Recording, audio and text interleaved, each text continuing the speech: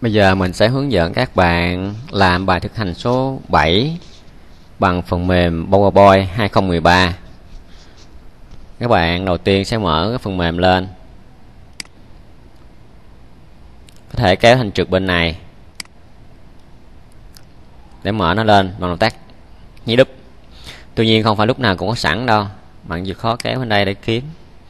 Nhưng mà máy phải chắc chắn là đã cài rồi nha, không phải là máy nào cũng có. Rồi mình mở lên, click chuột chọn, bên đây thì nhí đúp, bên đây thì click thôi đủ rồi. Rồi bây giờ mình click vào cái blank presentation ha, cái trang trắng. Rồi mình làm cái slide đầu tiên.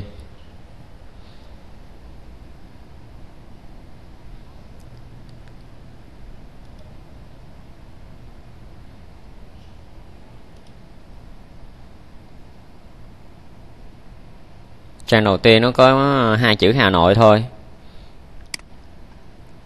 cho nên mình sẽ dùng một khung thôi, khung thứ nhì này, khung bên dưới nè. Mình click chọn, mình bấm phím delete mình xóa đi. Nhiều bạn không biết phím delete là phím nào thì các bạn đợi tí, vẫn còn nhiều bạn không biết cái phím đó, kỳ lạ như vậy đó. Đây, mình sẽ dùng cái bàn phím ảo để mô phỏng cho các bạn coi phím đó ở đâu. Đây, chữ đó đó, nó viết tắt của chữ này đây.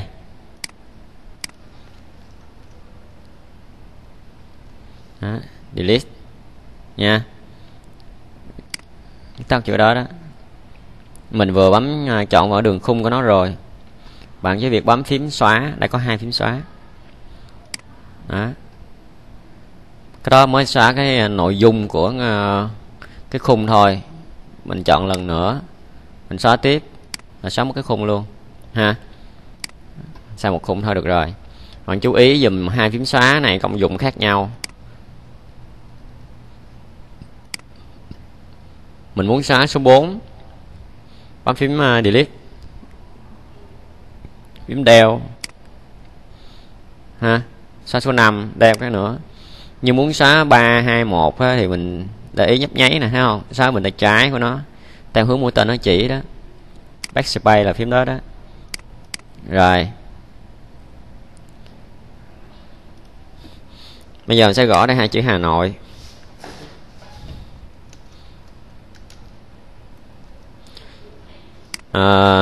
Mình quy ước với nhau là toàn bộ bài á, mình sẽ dùng cái phông chữ á, là Time New Roman. Vậy các bạn quét chọn cái chữ, chọn Time New Roman, Enter, đậm. Bấm lộn rồi, đậm. Nãy tôi thấy chữ màu cam các bạn ha, chọn Orange đó. Đây màu cam. Chú ý dùm, có nhiều bạn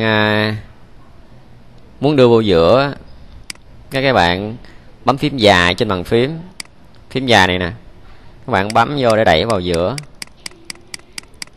ha, hoặc là bạn đẩy sang bên phải luôn như thế, nó không có đúng, sai hoàn toàn các bạn ha, không nên làm như vậy, dở lắm. Xóa nó đi ha, xóa đi. Bạn muốn đưa nó vô giữa đơn giản bạn chỉ bấm vào đây thôi, canh giữa đây nha, còn muốn canh phải bấm vô đây, xong rồi vậy thôi ha. Đường khung này nó khá là cao, muốn vừa phải thôi kéo thấp xuống bạn ha. Còn muốn di chuyển chữ Hà Nội đi các góc đây thì cũng đơn giản thôi mà nha, mình sẽ di chuyển cho bạn coi đó, thấy không? Muốn để đâu cũng được hết trơn á, lôi đi thả thôi, lôi đường khung á, trỏ vô thấy mũi tên 4 đầu đen đen giống vậy, kéo thả thôi. Bây giờ mình kiếm hình nền mình thả vô, hình nền là hình nền của Hà Nội, thấy gì là mừng nha. Không thấy như vậy, giả sử như một cái phần mềm nào khác cũng trình duyệt thôi các bạn. Anh này ảnh ganh tị, tại sao cứ chơi với mấy anh trình duyệt khác mà không chơi với ảnh, anh cứ lên tiếng. Rồi. Ồ, này mình cũng xài Google sẵn luôn rồi. Đó.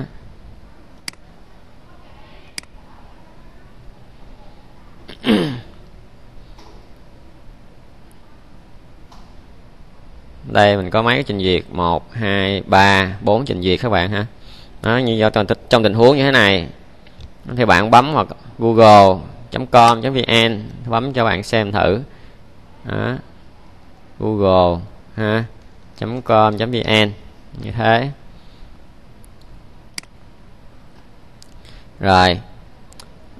Phần hình ảnh đây, tức là chữ email hồi nãy đó. Email nãy tức là hình ảnh nha. Đó. Bấm vô rồi bạn chọn thôi. Rồi tôi sẽ mở lại cái kia xem phần tiếng Anh của nó. Đây, email đây.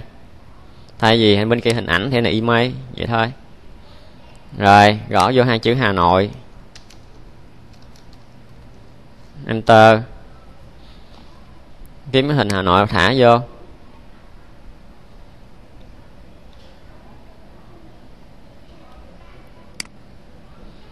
Lấy ví dụ như hình như thế này.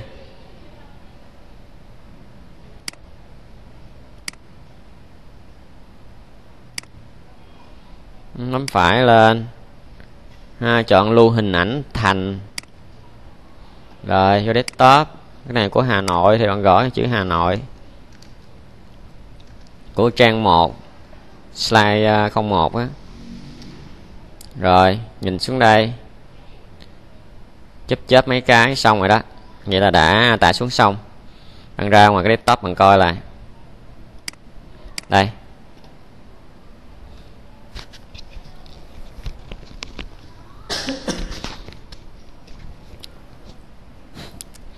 Bây giờ mình hướng dẫn các bạn đưa hình vô hang. Rồi. Dùng cách đơn giản nhất là cách số 1. Cách số 1 sách giáo khoa chỉ đó. Chèn ảnh làm nền cho trang chiếu ha. Tức là như thế này, bấm phải, chọn cái format background nha, background.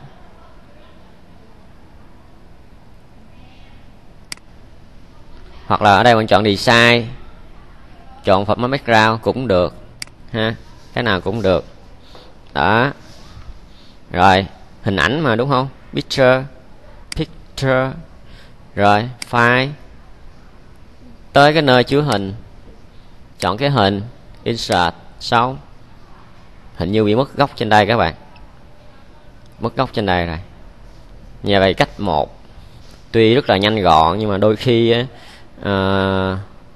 nó kéo cái hình cách quá đáng, mất phía trên cái ngọn rồi không được hay lắm. Thôi để trả lại cái solid fill nha. Đó, chống bóc như thế này. Rồi xóa luôn. Các bạn biết đường vô rồi ha. Rồi bây giờ tôi sẽ chọn cách là chèn hình, chèn insert các bạn ha. Hình là picture, chèn hình thông thường thôi, insert vào. Chà, nhỏ thế.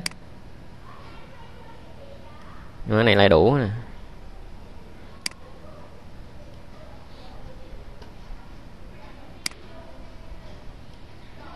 Đó. Hình nó nhỏ vậy nó đưa lên không được nét. Bạn kiếm hình là nó to sẵn á, bạn bỏ vô sẽ nét hơn.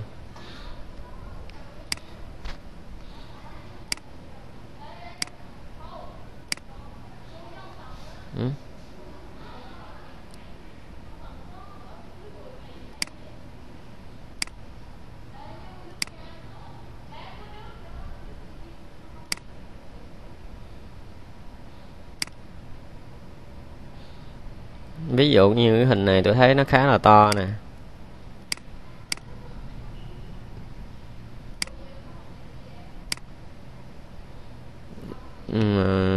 Coi còn hình nào khác không.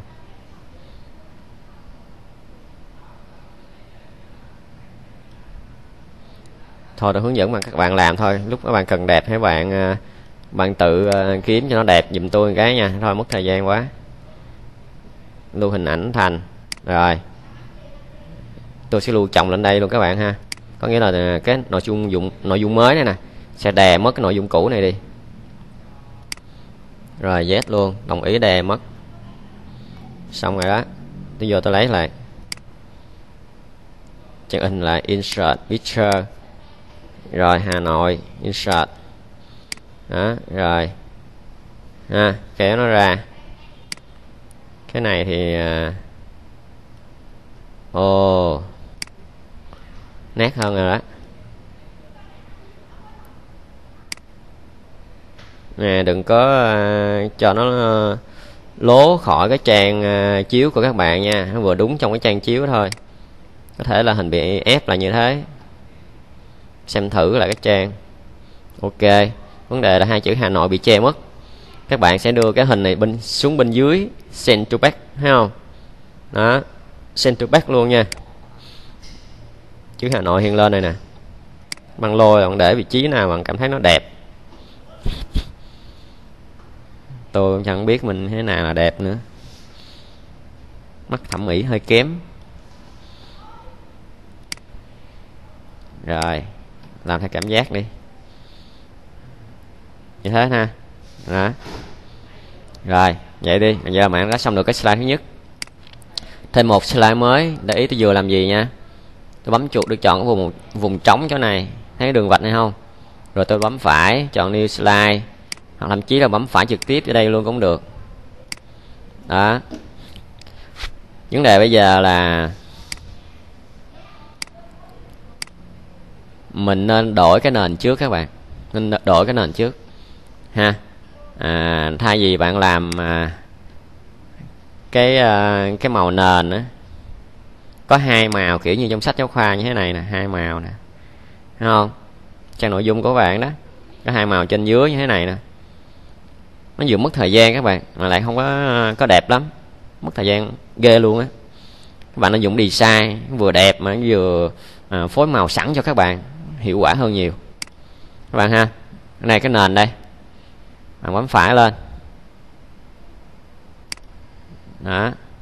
Không, cái này nên dùng đi, nên dùng trên đây luôn đi. Slideshow, review, nó nằm đâu vậy? Đây, design đây, ở thiết kế đây ha, nên dùng design.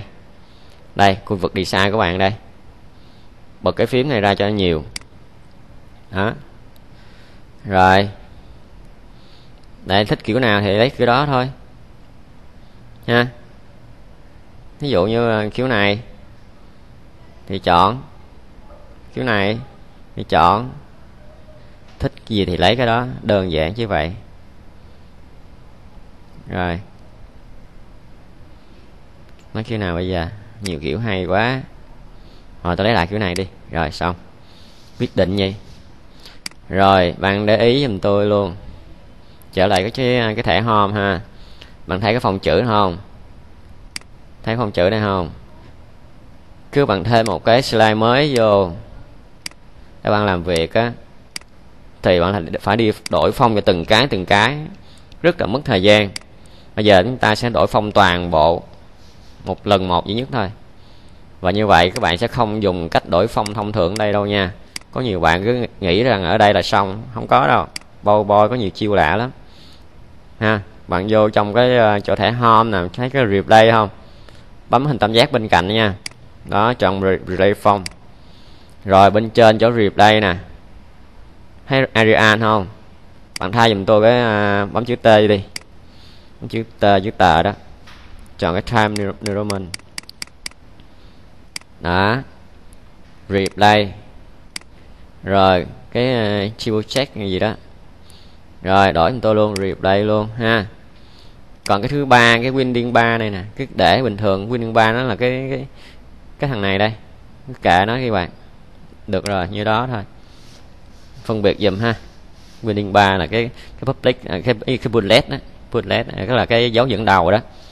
Rồi bây giờ bạn bấm vô đây, cái thẻ thứ nhì, cái slide thứ nhì, cái tiêu đề của trang. Cái này á, là trang tiêu đề, còn cái này á, là tiêu đề trang, phân biệt dùm. Rồi nội dung không thấy nổi. Trong sách mới nó là bài thành số 5, sách cũ của tôi nó là bài thành số 6. Rồi mình mới vừa bấm vô bài thực hành số 6, sách cũ, tức là bài số 5 của các bạn, phần 2, trang 2, có 2 chữ nội dung. Che rồi, kéo qua đây thôi, không thấy luôn, kéo qua nữa. Rồi, đủ thấy rồi.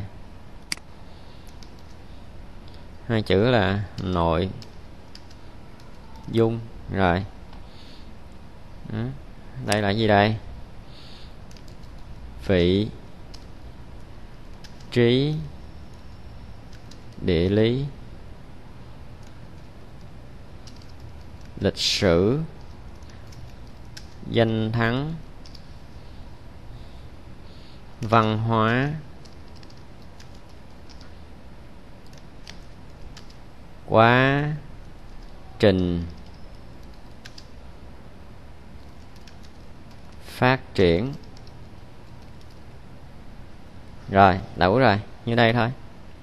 Đừng enter xuống nữa nha, enter xuống nữa nhảy thêm cái cho nữa nè. Vậy thôi được rồi.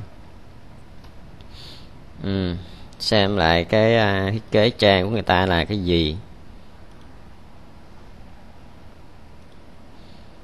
Chỉ có cái nội dung thôi, không có gì nữa hết á. Vậy thì mình phóng to nó ra cho dễ nhìn các bạn ha. Ông này bạn quyết định cho ổng luôn đi, 48, cho nó to một chút xíu đó, thí dụ như vậy. Rồi, thí dụ như vậy ha. Phong thì bạn có thể đổi lên một chút xíu. Đơn giản là vì chỗ này á, nó chỉ có nội dung không à. Trang to như vậy nè, các bạn thấy không? Đó, mà chỉ có nội dung thôi, thì tại sao mình không làm nó to lên chút cho dễ nhìn? Nhiều người cận thì sao, quên đeo kiến, đúng không? Đó, làm như thế nó to ra. Nói chung mình để sao mình thấy đẹp thôi. Rồi, vậy là xong trang 2. Trang số 3. Trang số 3 là gì? Bài hình số 5 của các bạn đó nha. Mình là số 6, các bạn là số 5. Mình đang xài đồ cũ. Vị trí địa lý,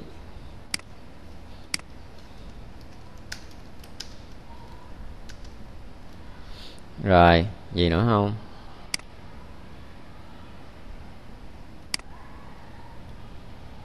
Vị trí địa lý nằm ở miền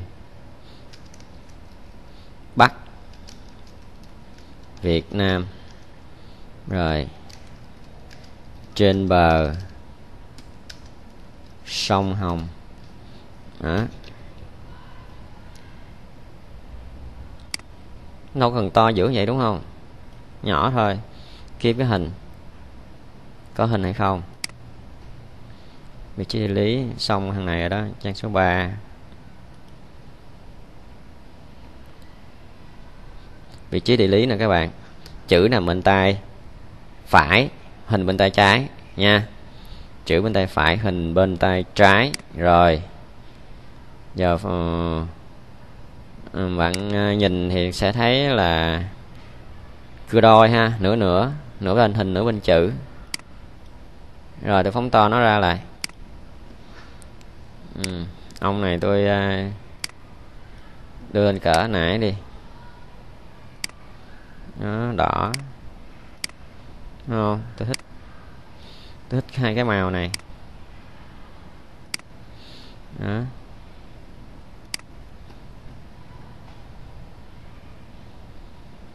Rồi, phóng to ra luôn đi.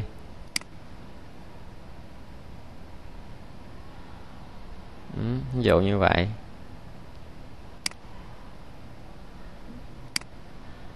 Đơn giản là vì cái bài của mình có 2 dòng chữ này thôi các bạn ha, chỉ có 2 dòng chữ thôi. Xem thử. thì tội vạ gì? Các bạn để chữ nhỏ cho khó nhìn. Escape bạn thấy không? Khi bạn ở chế độ mà xem thử nè, slideshow này nè, nói bạn muốn thoát ra nhanh nó bấm phím escape đó đó. Phím này nè, hàng đầu tiên luôn, phím đầu tiên luôn. Bây giờ ta kiếm hình để vô thôi. Vị trí địa lý của Hà Nội. Vậy thì quá trình search tìm kiếm bạn vẫn để chế độ hình ảnh. Vị trí địa lý đó. Rồi thấy cái này khá giống nè. Rồi lưu luôn.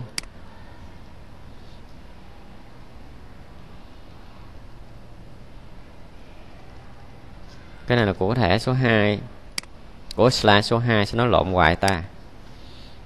Không, cái này là của slide số 3. Nhầm rồi.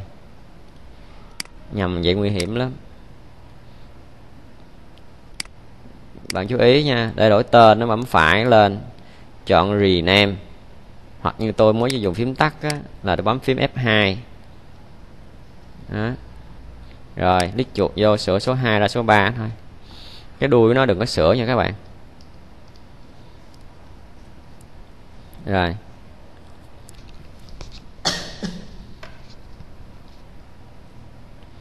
đưa hình vô thôi. Insert picture, chèn hình.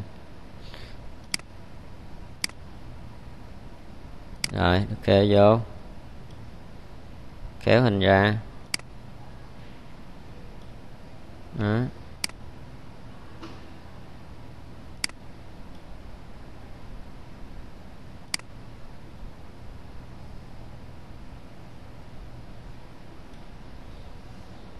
Rồi theo tôi như vậy là đẹp các bạn ha, theo tôi như vậy là đẹp.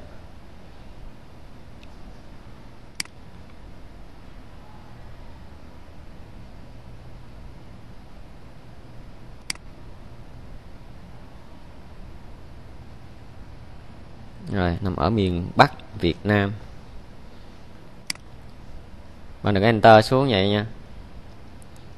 Shift enter đó, vậy đúng ha.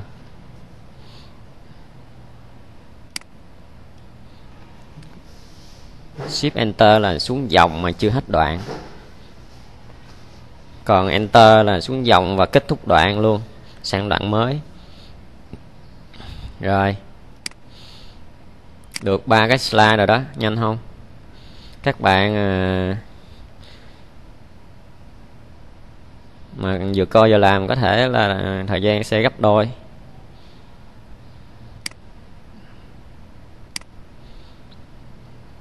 Rồi trang 3 tới trang 4 là danh thắng. Bấm phải new slide, 2 chữ thôi, danh thắng. Rồi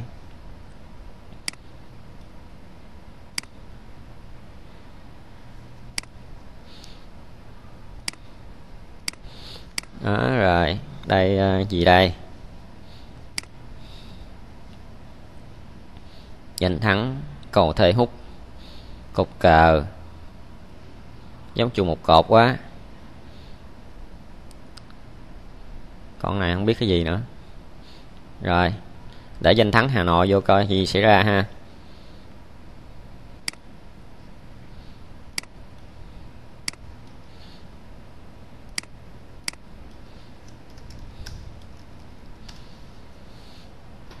Đây một cái, 2 cái, mừng quá, thấy 2 cái rồi. Lưu hình ảnh thành, đừng có lộn nha các bạn. Bạn hay lộn lắm, thấy 3 chấm bạn cứ quơ đại thôi à. Cái này là lưu liên kết, cái này là lưu hình ảnh, mà chúng ta đang cần là lưu hình ảnh.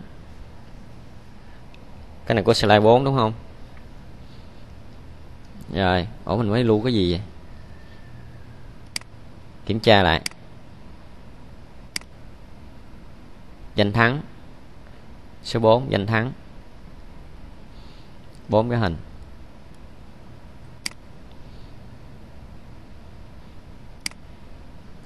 Đó, cái thứ nhất lưu hình ảnh thành, gõ vô 2 chữ danh thắng. thôi tôi làm biến để 04A.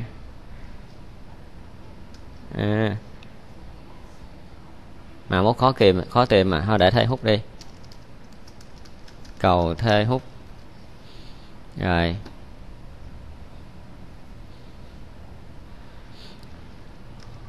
cầu thê hút ở đây là của trang số 4 sale. Rồi một cái này đẹp quá ha, này không đẹp bằng này, nhìn nó hay mờ mờ ảo ảo. Hay ghê luôn, đẹp ghê luôn. Không, mất thời gian lắm. Rồi kiếm thêm cái nữa, cục cờ Hà Nội, lưu hình ảnh thành cục cờ. Cái này của thằng số 4 ha. Rồi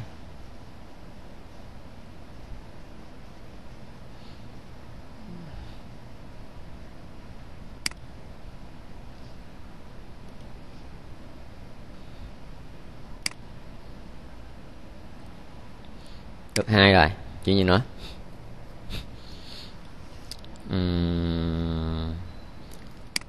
Hình như là cái hàng này. Rồi mời vậy.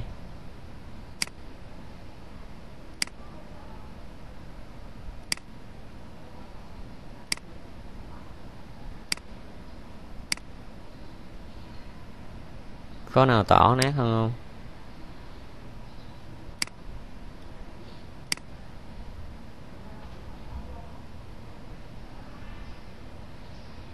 Không có thời gian quá, các bạn tự kiếm cái hình nào cho nó rõ nét đi nha, mình chỉ hướng dẫn các bạn thôi.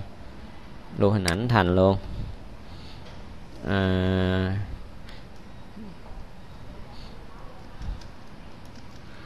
Ghi vậy thôi. Cái nào phải chùa một cột không? Mình cũng chả biết, đi chưa biết nữa. Chùa một cột Hà Nội kia.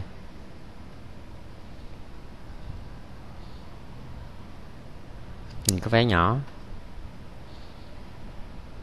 Rồi được 3 cái rồi. Cái nữa là cái gì? Khá giống cái này hả?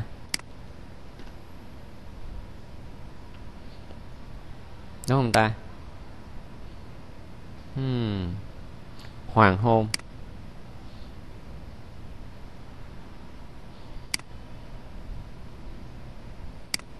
Nói đại đi. Rồi lưu ảnh thành. Hoàng hôn là buổi chiều, bình minh là buổi sáng. Có nhiều bạn cứ lộn hai chữ đó. Sale. Rồi anh chàng này thì lại không cần những cái nội dung gì cả, vậy ta xóa luôn đi ha. Phím xóa thì các bạn đã biết từ đầu bài rồi nha, đã hướng dẫn từ đầu bài rồi. Quên đó thì các bạn chịu khó lùi lại coi nha. Rồi chèn hình vô, 4 cái hình. Insert là chèn, picture là hình. Một cái 04, control click chuột 2 cái, control click chuột 3 cái. Ủa sao mới có 3 cái à? Đó, nhớ 4 cái mà. Chuột một cột mình quên để số 04 vô nè. Đó. Hư ghê không? Rồi vị trí đâu? Trên cùng là cầu thê hút, môi ra kiếm. Đây.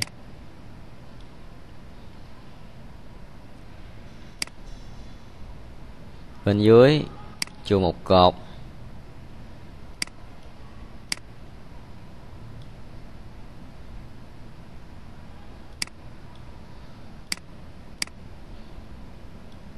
Rồi gì nữa? Cột cờ.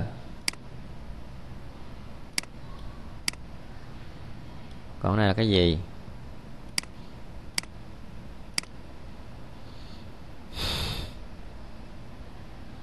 Rồi có chiều hoàng hôn đó đó. Bây giờ mình sẽ sắp xếp hình lại vậy thôi.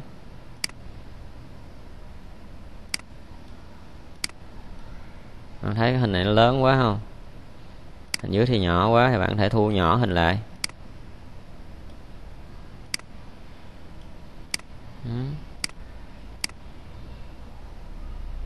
Tùy vào thẩm mỹ của bạn thôi bạn ha.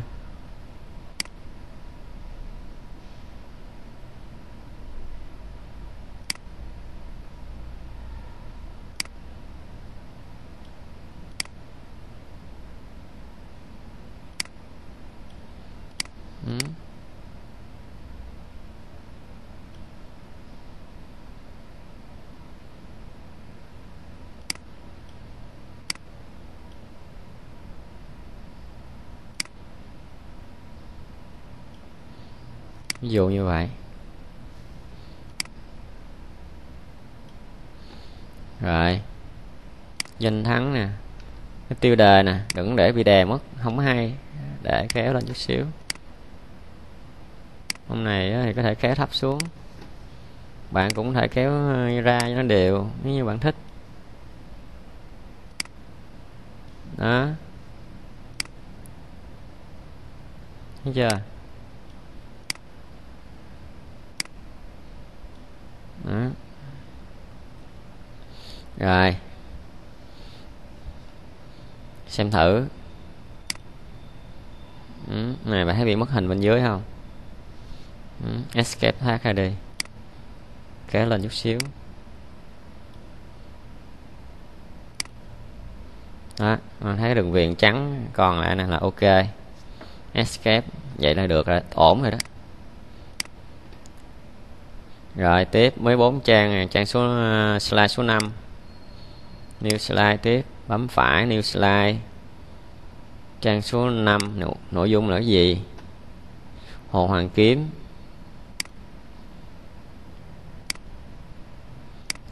Tôi dùng động tác kéo thả nha các bạn. Đó. Rồi mình vừa kéo thả xong. Hồ Hoàng Kiếm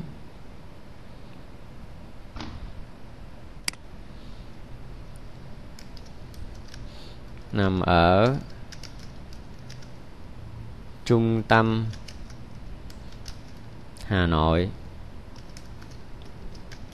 diện tích khoảng 12 hecta, có tháp rùa giữa hồ. Rồi nó Hồ Hoàng Kiếm. Hồ Hoàng Kiếm chỉ đơn giản như vậy thôi. Đằng trước cái hồ, đằng Hồ Hoàng Kiếm, đằng sau là một biểu tượng của thời đại. Rồi Hồ Hoàng Kiếm.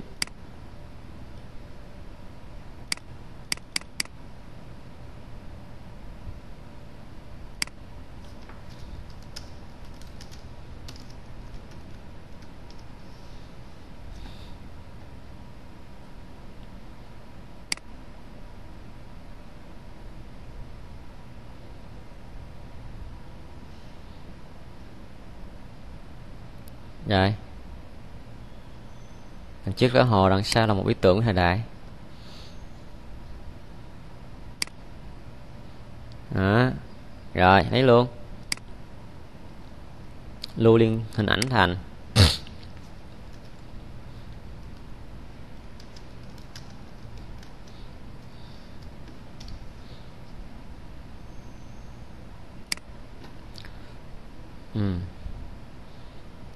Có một vấn đề. Cái này là hình bên tay trái, chữ bên tay phải. Kéo này qua nha. Đó, cái này nhỏ. Đó, không to ra luôn. Rồi được cái hình vô. Thằng này tạm thời mình chưa chỉnh ha. Insert picture số 5. Wow, quá chừng bự. Đó, chiếm hơn nữa slide rồi đó. Có thể kéo nhỏ chút xíu lại, đừng lấy hết nha, chượng miếng lại.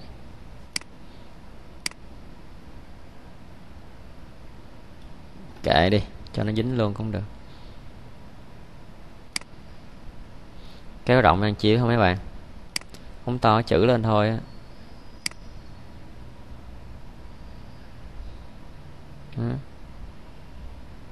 Rồi vậy đi.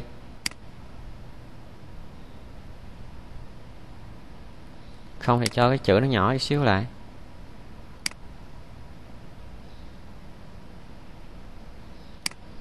Đẩy cái hình lên,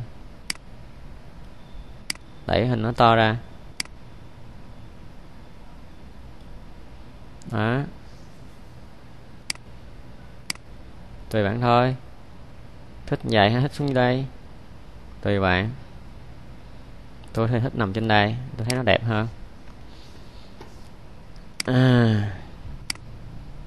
Tôi thì thích cái này là màu xanh đó, con này màu đỏ.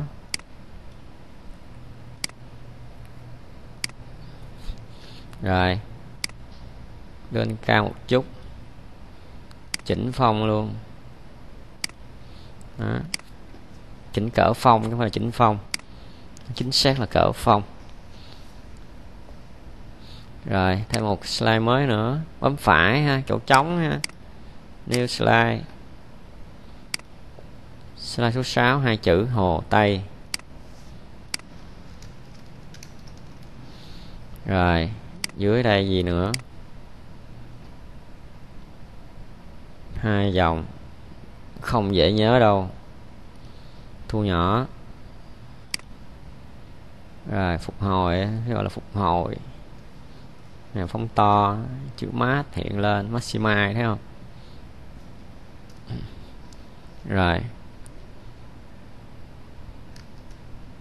Ủa gì vậy? Hồ lớn nhất ở Hà Nội, 500 hecta, từng là một nhánh của sông Hồng,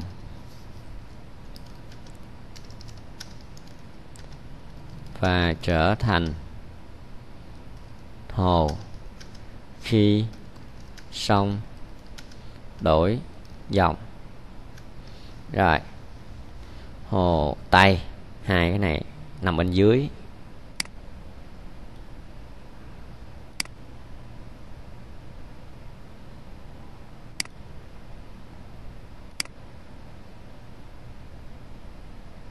Đó, kéo dài nó ra, đẩy xuống dưới.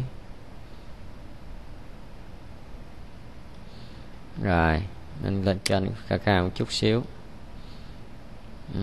cao xíu hay không? Cái hình này là hình Hồ Tây, kiếm hình Hồ Tây bỏ cho nữa là ok.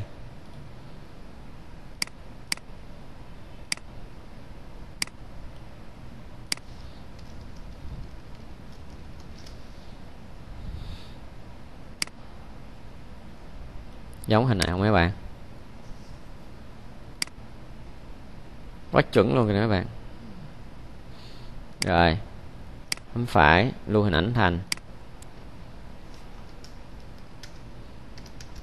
Hồ Tây. Slide 6.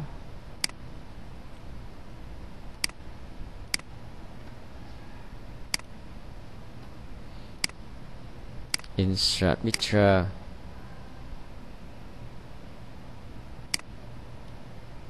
Đây.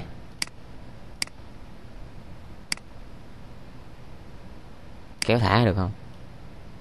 Insert. Rồi kéo thả, phóng to ra, kéo giữa, không để vậy cũng được, kéo dài cái hình này ra đó. Cái mẫu của người ta để vậy đó, ta vô giữa chút xíu các bạn ha.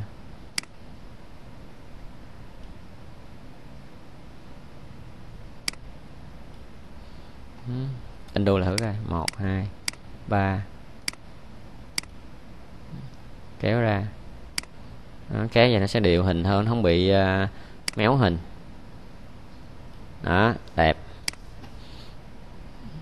Rồi bấm phải new slide chỗ trống nha các bạn. Chỗ trống, bấm phải, new slide. Slide 7 có hình gì ta? Trang 7, hai chữ lịch sử.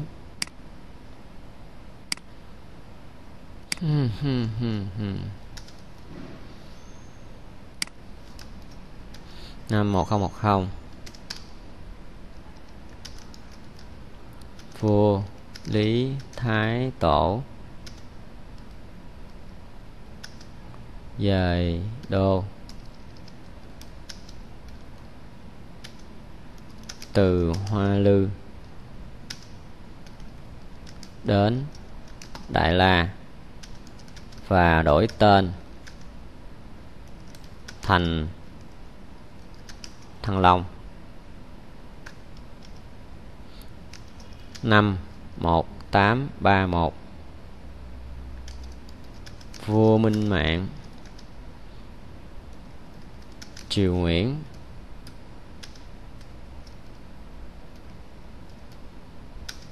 đặt lại tên là Hà Nội. Còn gì nữa không? Xong nó trang 8 rồi, trang 7 như đó thôi. Lịch sử thì chữ nằm bên tay trái, hình nằm bên tay phải.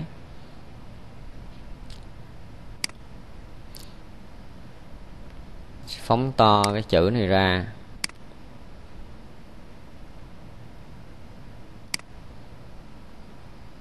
Một nửa chữ nằm tay trái.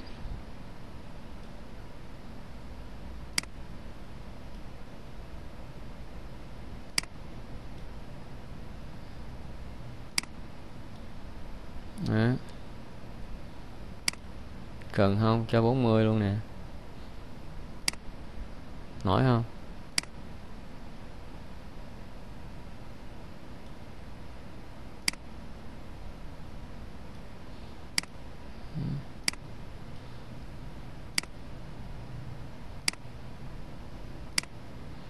Rồi, đưa cái hình vô nữa là xong các bạn ha. Lịch sử Hà Nội.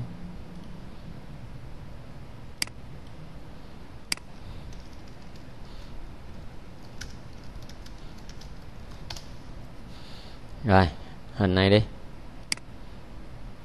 Có cái cờ nè.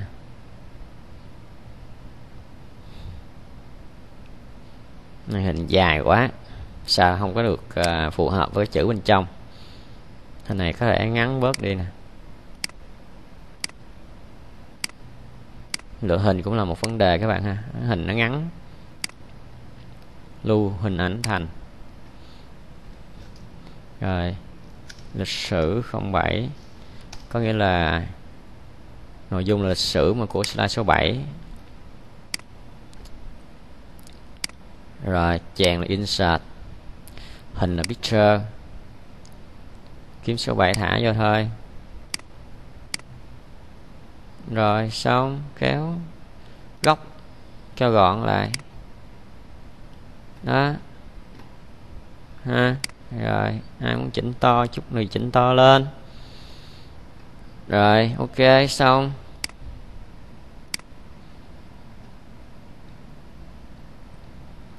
Đây là slide số 8. Văn miếu. Đây. Thêm một slide khó nữa. Khó là vì chữ nó nhỏ quá. New slide. Gì đây? Văn miếu.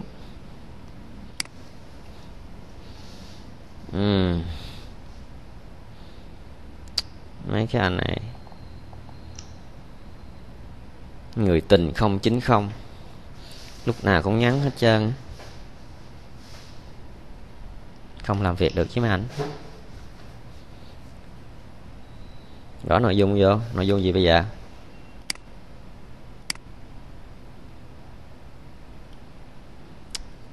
Ây da da.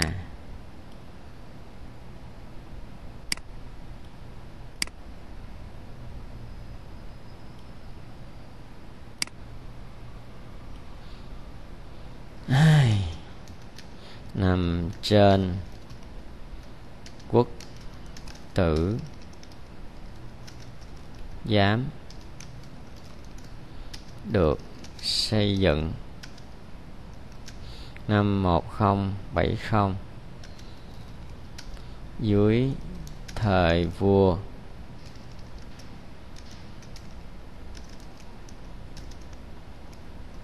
Lý Thánh Tông,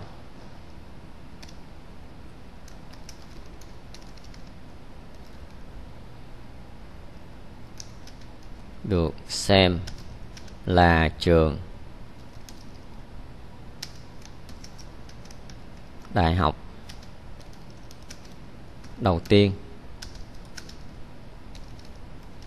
của nước ta 1076, có 82 tấm bia tiến sĩ ghi lại tên những người đỗ trong 82 khoa thi từ 1442 đến 1789. Rồi chia hai khúc trên 3 chấm, 1 2 3 đầu dòng, bạn thấy không? Mình 4 cái, để 3 cái, một cái nằm dưới. Không sao cả. Các bạn chú ý nha, nghe kỹ nha. Control kéo chuột, thả chuột trước, thả phím sau. Bên trên á, bạn bỏ dòng cuối.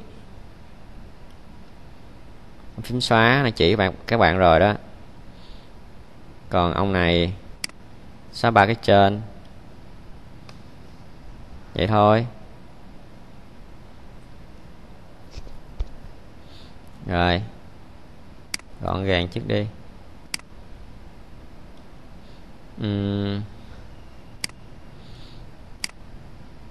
Gọn gàng trước đi. Quăng lung tung luôn cũng được. Một cái là cái văn miếu, một cái là cái bia tiến sĩ ha. Bây giờ mình kiếm hai cái đó mình bỏ vô thôi.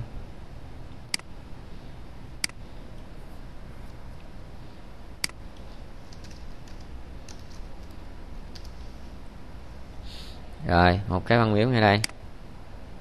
Nhỏ thế, bự quá.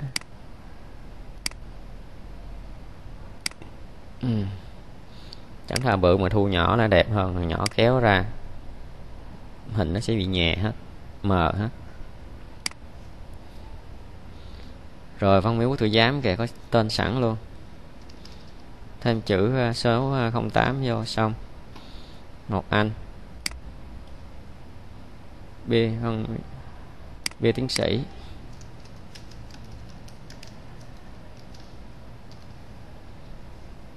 Rồi chọn cái nào đây? Chọn cái nào? Này đi ha. Anh nào đẹp?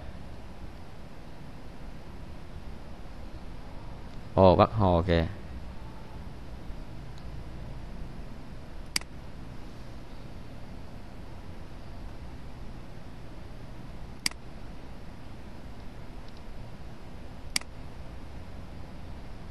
Rồi vậy đi ha các bạn. Được không? Được chưa? Được chưa? Cái gì kỳ vậy? Đó, vậy đi. Cái này đẹp nè. Rồi. Bia tiến sĩ 08. Enter. Thu nhỏ. Thu nhỏ. Bài của mình đây. Chèn, insert, hình picture 08 một cái. Đâu nữa? Đây, control ha, click chuột ha, insert. Cái này bên dưới, này bên trên.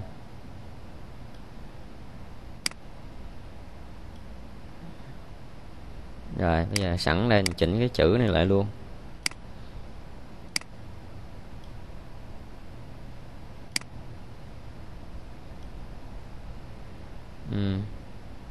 mình sẽ kéo rộng, chuẩn bị quét tròn toàn bộ, chỉnh lên.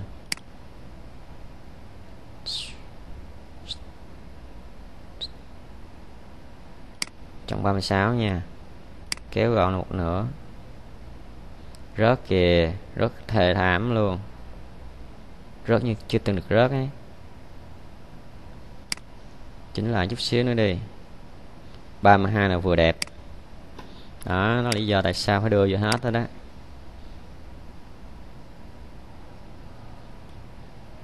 Rồi mấy anh này 32 được không?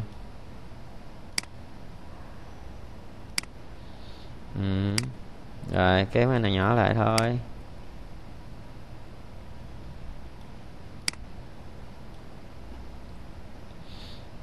Đó. Xong các bạn, xong rồi. Thấp xuống hả? Cho đều hả? Mình sẽ cái này thấp xuống. Thấp quá nhìn nó kỳ lắm. 30 được không? 28 à.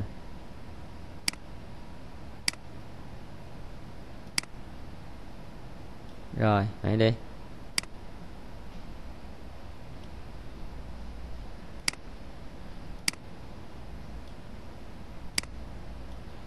Này to lên chút nha.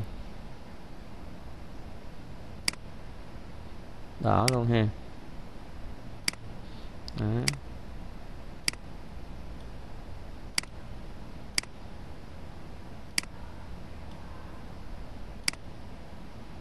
Kiểm tra lại lần cuối đó các bạn.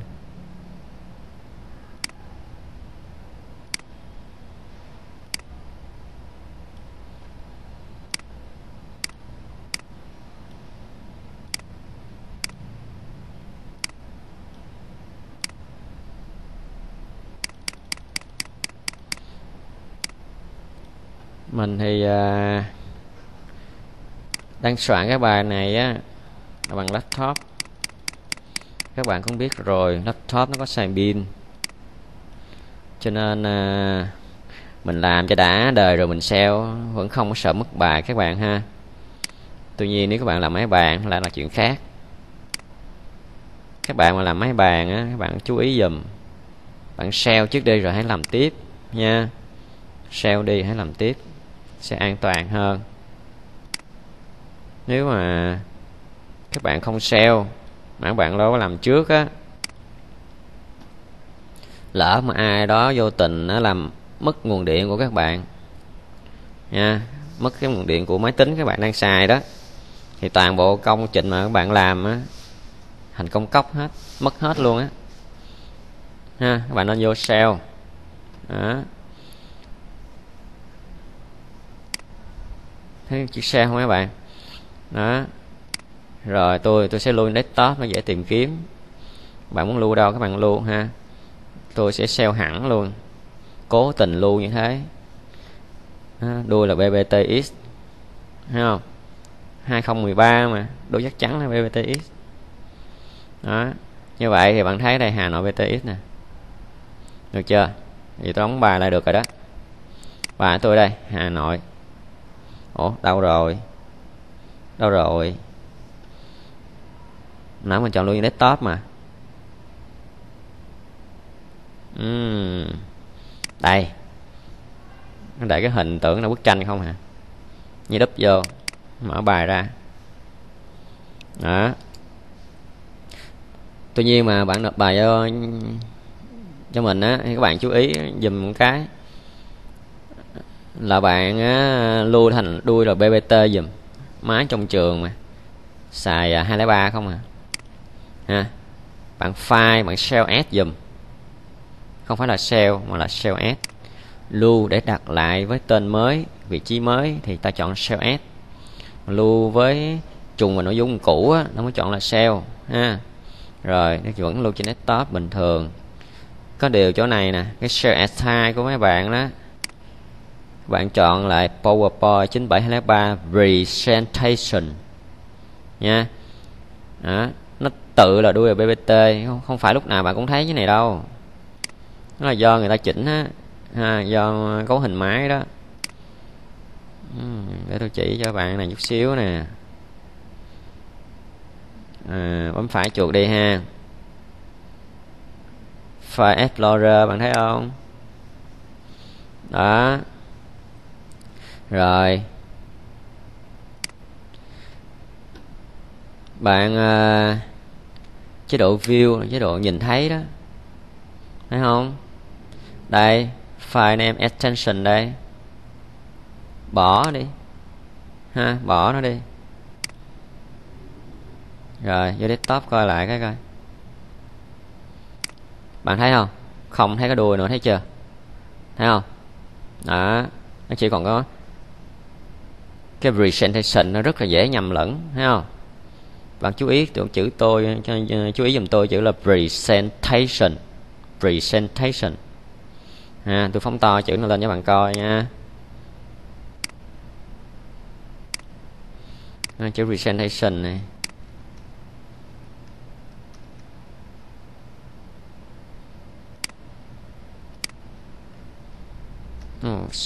Bấm lộn hoài.